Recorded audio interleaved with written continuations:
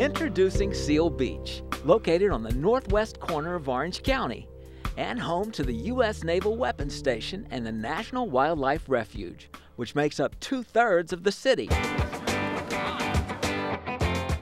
The first name was the Bay City, but that name was already being used by one of the northern cities in California. Seal Beach got its name originally from seals, which you don't see anymore. It was incorporated as an Orange County city in 1915.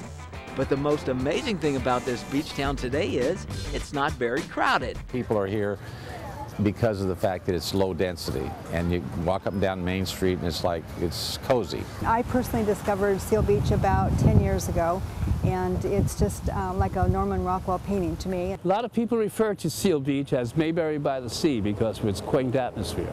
Railroad trolley cars ran through the center of town from Long Beach down to Newport. But now that's been replaced with a beautiful park. This is where the railroad tracks used to run, and today you can visit what's called the Red Trolley Museum.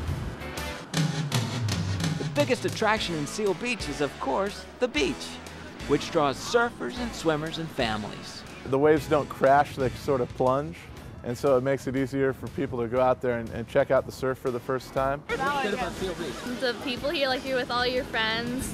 It's fun and all your friends are here.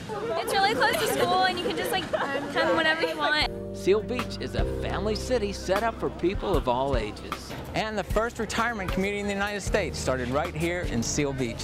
There are now more than 9,000 seniors living in the gated community called Leisure World. From the city of Seal Beach, I'm Johnny Atkinson for DayBreak OC.